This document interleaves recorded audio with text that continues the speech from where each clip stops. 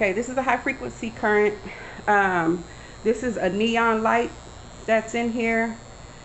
And what the high frequency current does is it pushes out a neon gas, which helps fight off bacteria. You can also use it to plump up the skin and remove fine lines.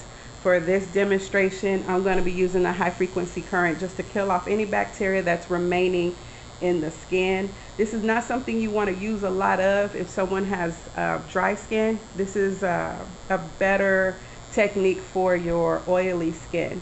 If they have dry skin, you could definitely use it for lifting and tightening using an indirect current. But right now we're using direct current. So in order to use direct current, you need to turn it on. You're going to place your finger on the glass probe to redirect the current to yourself. Then you place it on the client, begin circulating it, and remove your finger. You ask them if they feel any sensation. Do you feel anything? Is it uncomfortable? No. Okay. Not me moving the glass, but do you feel any tingling? Yeah. Okay. So your client may feel a little bit of sensation. You want to make sure that the sensation is not uncomfortable. If it is uncomfortable, you then turn it down. I like to begin in the forehead area because it's a more sensitive area. If they have any metal in their body, you definitely don't want to do this. And if you do it, you want to make sure you have it on a low setting. If it's uncomfortable, you just turn it down. You want to keep the probe moving at all times, never sitting it in an area for more than a few seconds. If someone's just having like minimal breakout, like say around the chin area, women break out a lot right around the chin area, you can spark the breakouts there by just tapping the probe on there.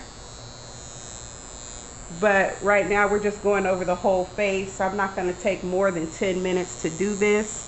And I'm trying to keep my other hand off of him, because if I touch him, the current will go directly to me, and I want the current to stay on him. Now I'm going to try to get his lip area because he has some breakouts there. A couple on the side of the eye, and then he's very oily down in the T-zone area. So I'm going to work his nose a little bit more. Also, they may see some lights under their eyelids while their eyes are closed. Can you see any lights? No? Okay.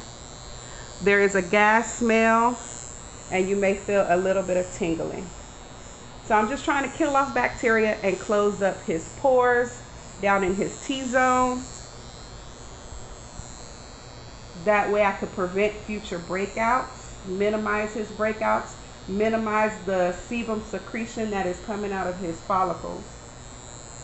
Now before I remove this, I'm going to continue to keep it moving. I'm going to direct the current to myself and lift it off. And that's how you do a high frequency direct current.